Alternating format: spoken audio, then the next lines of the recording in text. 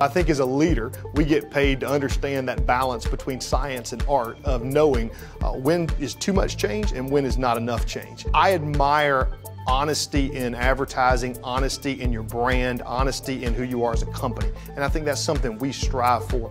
And I think that that's one of the reasons we like social media. Don't risk a lot for a little. Don't risk more than you can afford to lose, and consider the odds.